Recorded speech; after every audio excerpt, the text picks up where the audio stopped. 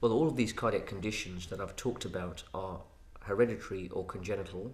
By hereditary, I mean they run in families. So, one of the greatest clues is a family history of someone in the family being affected with a condition that could potentially cause sudden death. So, it's very, very important to take this history from a young individual when they present with a cardiac symptom. Has anyone in the family got a cardiac problem?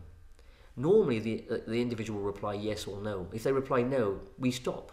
But you shouldn't do that. You should say, has anyone in the family blacked out without warning? Is there anybody in the family who's got epilepsy? Is there anyone in the family that has been told they've got an enlarged heart or has been investigated previously for palpitation? You see, some people may have been investigated and given the all clear, even though there were several family members with symptoms. So it's very important to ask not just about a family history of heart problems, but also specifically, is there anyone in the family with blackouts, with fits, who've had cardiac investigations? We should also talk about unexplained drownings and road traffic accidents. For the ambulance man, it's very important, obviously, when an ambulance man arrives to a home where a young person's heart stopped, someone's resuscitating, it will be important for one of the paramedics to ask quickly about a family history of conditions that may cause sudden death. Of course, the thing that's on everybody else's mind is, could this be a drug overdose?